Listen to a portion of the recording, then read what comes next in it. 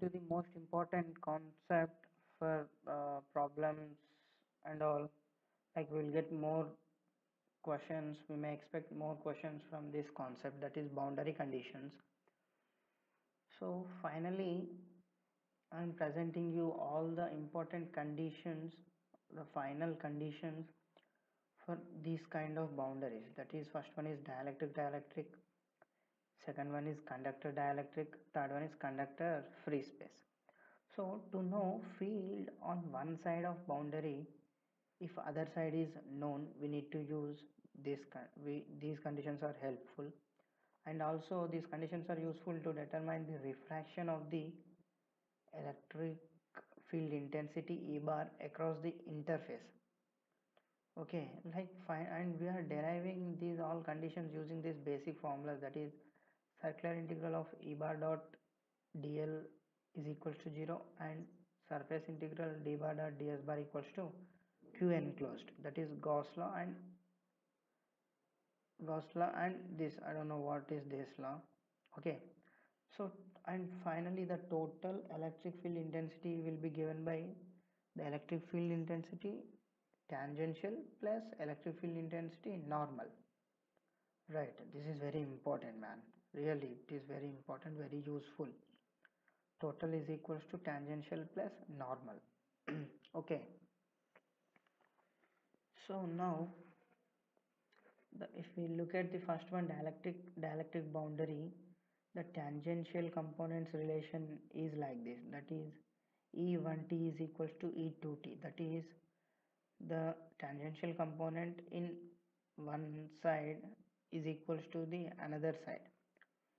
Okay, and how to get d bar from this? So you know d bar equals to epsilon E bar is equals to dt bar plus dn bar. Okay, so if you substitute E bar here, you will get d bar. Then final condition you will get is like this, d1t by epsilon 1 equals to d2 by d2t divided by epsilon 2. So from this you can also write d1n minus d2n equals to rho s. This is for normal components. So this d1t by epsilon 1 equals to d2t by epsilon 2 is the relation for tangential components. But what about the normal components of electric flux density? They are related by this, that is the difference between those normal components is equals to rho s. Okay, that is surface charge density. And when this d bar is directed from region 2 to region 1, this is the case when d bar is directed from region 2 to region 1, otherwise you will get negative if it is region 1 to region 2, that you need to take care of. And rho s is the charge deliberately placed at the boundary, surface charge.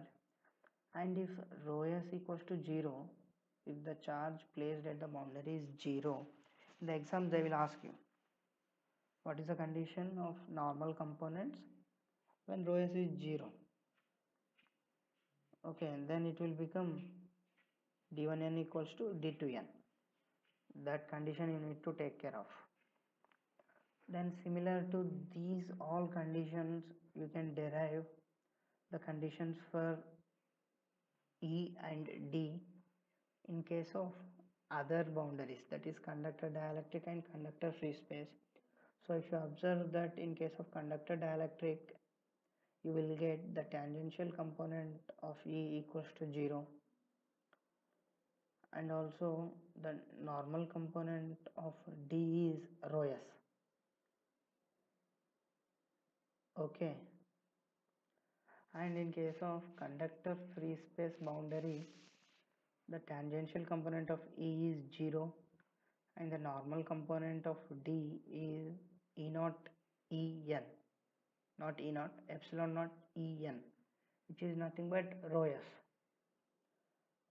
Okay, that's it.